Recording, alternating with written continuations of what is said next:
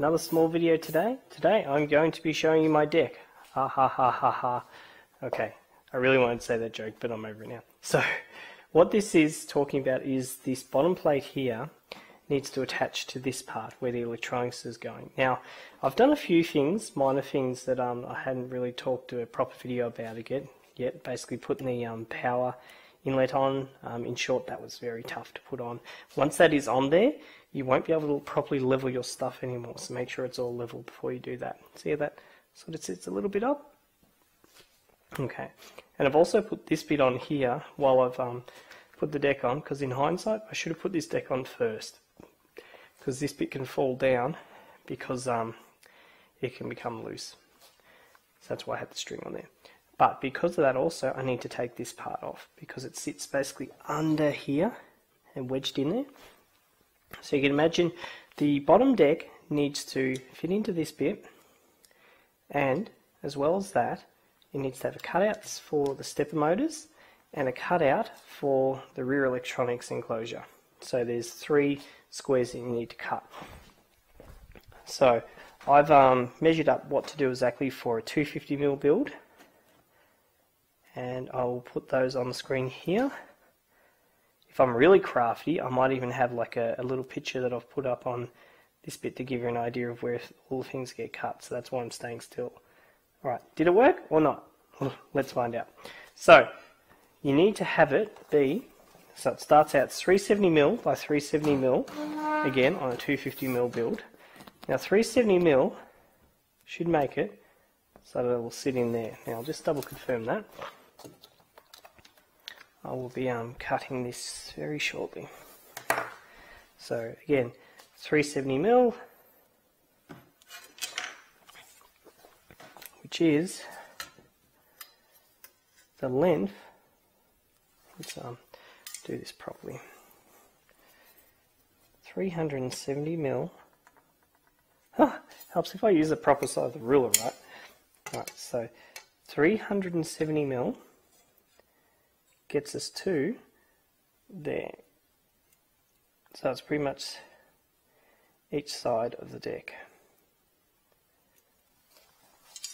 Alright, so now with that done, so I was going to mention about these deck clips, which I thought that were would snap in and clip your panel on, but looking at it now, it makes no sense, because if that clips in there, it's going to be too tall for that part. So I think this is more for the side panels. Looking at the source of where it's a port from the 1.6 manual, and there's no mention of it in the 1.6 manual, and that's about all I know. So let's ignore that and do our 370mm stuff. So if you're doing a 300mm build, this is again 250mm build, what you... Oh, hang on a sec. Sorry about that. I forgot I was recording or not. If this is a 250mm build, you go by the length of this part. So this is 370mm, therefore that's 370mm. You can cut slightly larger because it looks like this bit will be fitting in place. Oh, no, it won't. So it has to be inside this bit. So I'll keep that in mind. Slightly under 370, because the bit that holds it in, it's pretty much this part. That's why you don't need to be precise when cutting the stepper motor, and the power supply, as well as up here. So it's again, it's not a structural part, but it's not going to be loose too easily. So get your marker, put a marker for just under 370. Okay, so let's do that. 370, just under. I'll get right close to it so you can see it. 369, let's do that. Okay. And another mark up here, so 370 again. 3. Oh, again, because of my square being not 370 on both sides, I need to flip it over, which is fine. 370 again. So I'm going just under 370.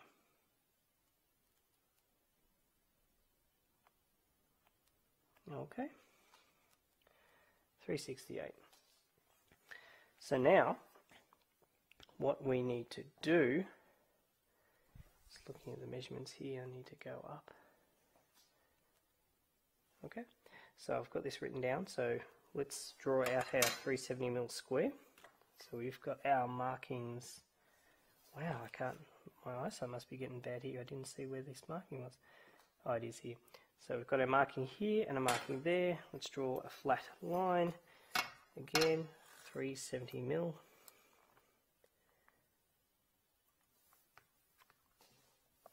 There we go.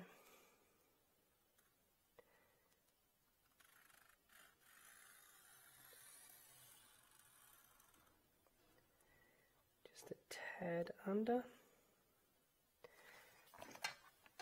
There's our line. I don't know if you can see that too well. I'm trying to catch in the highlights there. Otherwise this is going to be mostly a video of me drawing a black line that you can't even see properly. Excellent. Okay. Same thing again. Line that up. Again, 370mm.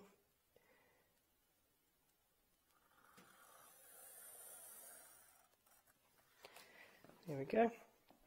So now we have a square. Now I need to go up 122mm. Looking at the Voron 1.6 manual, it was much simpler. They pretty much only cut out holes for the steppers and not the rear electronics enclosure. And they had their dimensions as 121mm, and I've got 122. I'm going by the CAD file, so. But 1mm out, it's pretty easy. So 122, is that what I said? 122mm up. So I'm cutting out the stepper motor part. I'll do that again here.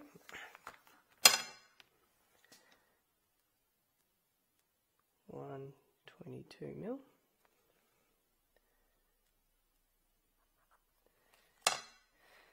Okay, and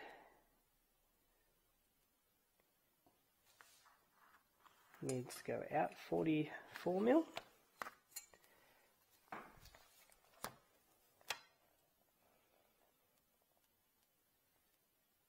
we go, 44. Now with the stepper motors, again, you don't have to be too precise. Just going to double check there. So it's going to be 44mm wide.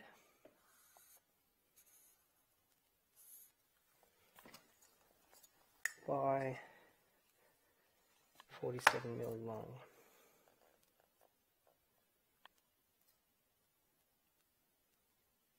There we go.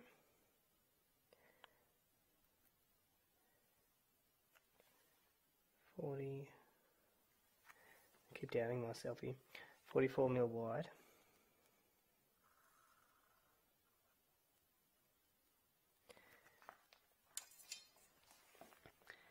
And 40mm long. 47mm long.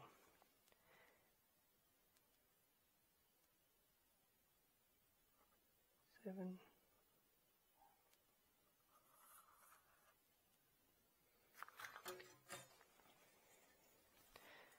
So draw that bit in as well.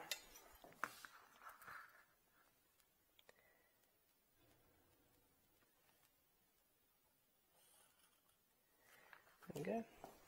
It's a stepper hole. I'm going to cheat here and go, there's a foot again, 47mm long.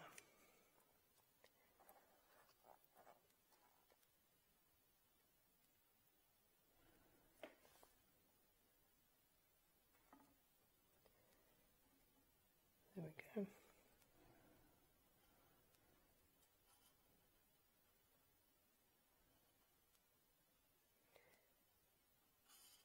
There we go. Line this bit up. Straight line.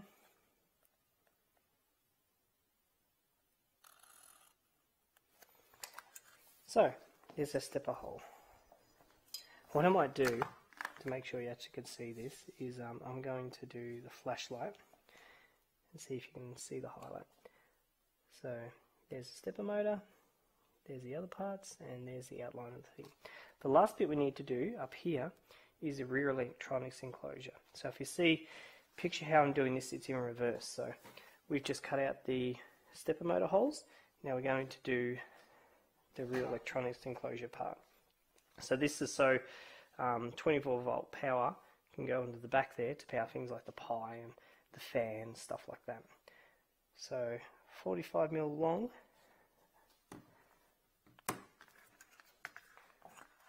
by 140mm wide. So it goes up here. Top right, yep. 45mm long. This can be a little bit shorter too. So I'm going to go 42.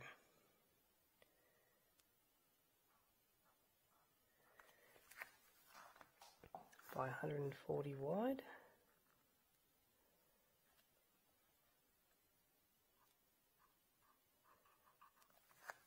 Now I'm expecting this to probably be the part where the power supply isn't. Okay, sure that's lined up. So we're going 42, I think.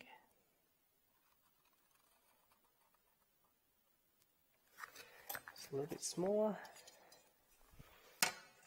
So this hole is actually covered up by the actual rear electronics enclosure itself. So depending on the width of that, the depth of that, this bit will be totally invisible. Okay, that's now done. That's exciting. So let's do some cutting. I'll get my trusty knife. A good quality Stanley knife goes a long way for doing these kind of bits, I've learned. Just have a quick demo here. Yeah.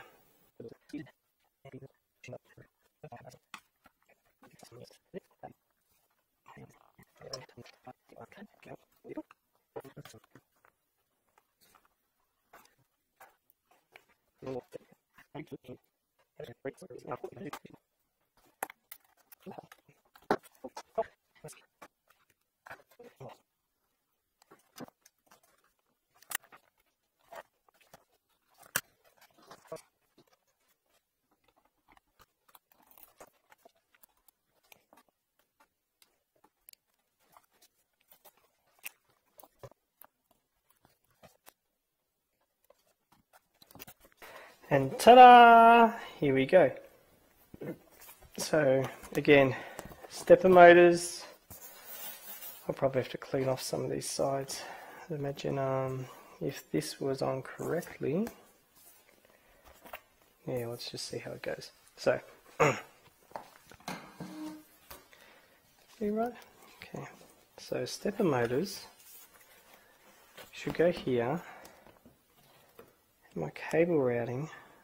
So I wonder if the cable routing is wrong. But anyway, stepper motors are there and the power supply is there. Let's put this on and restart. Okay, so the rail has been removed, the power supply has been removed. If you're following this properly, you wouldn't have installed those bits anyway yet, so that's all fine by you. So I'll slot this in. Now again, if this doesn't fit in properly, that's okay, because you can fiddle around this and cut stuff later on. I'm going to put this over here. Okay, that's in nicely. It's in nicely as well. Okay, great. Now remember, this doesn't slot into the middle channel of the extrusion. It actually gets wedged at the front. If you have messed this up a little bit, don't worry, because you can put a little bit of black sheeting underneath too. Okay, so I'm going to just gently press it in place. There we go. shift it down.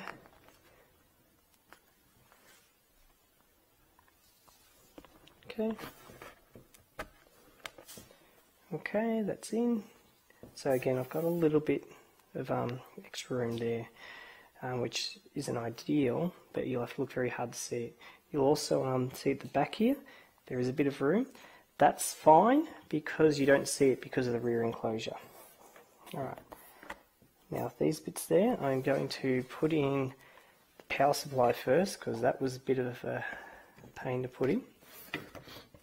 Now this makes a lot more sense the way it's mounted here with just the clips on that, because once that screws in, that's the main holding of that done. So I'll put this in. That's our power supply done.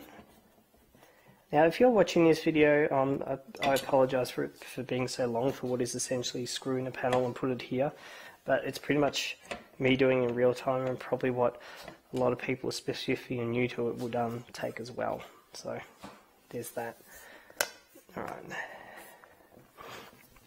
That looks nice with that bit on. I'm glad that method's there. So the rail is installed now. Let's put that on. Screw that in.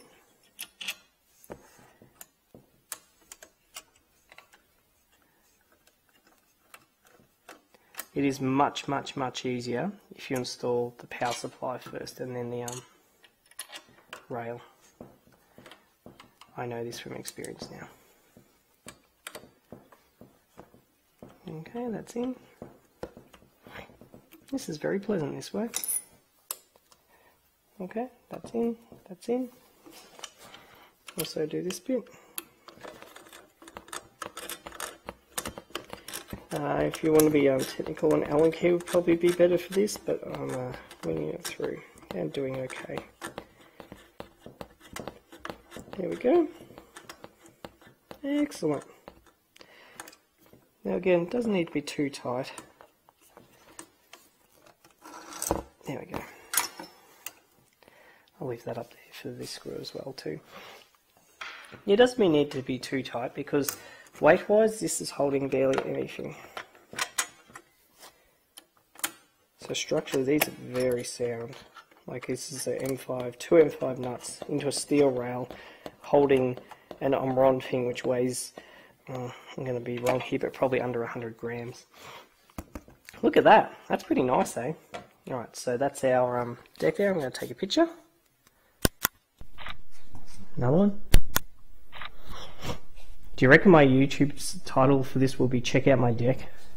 Like for all New Zealand things? I know you're groaning. I'm groaning at it too. I'm sorry. That's this done. I'm going to try and turn this around the right way around, and have a look at it. So I'll move this off the way. Put my very lovely improvised table padding and flip it over. So before, the reason I had this tying bit on here was to hold it in place because I felt very weak where if this is upside down, this would move a little bit and see then would fall out of place and then you'd be in a lot of trouble. That's not much of a bother anymore, so I'll eventually take that off. Okay, so let's turn this around. Now, this thing is pretty stable, but you've still got to be careful flipping it around anyway. So see that deck's come up a little bit. The deck coming up like this will not be a problem. Oh, again, so this won't sit flat because of the power inlet there. This won't be a problem here. Won't be able to push that in, will I? That's fine. Oh, I will. Just needs a bit of pressure. It's fine if this bit is not looking a bit off, because your rear enclosure, which I'll put in place in a moment, will cover that. That's pretty cool. All right, take another picture, and I'll show you what the rear enclosure looks like briefly. So here's a rough look of how the rear enclosure will look.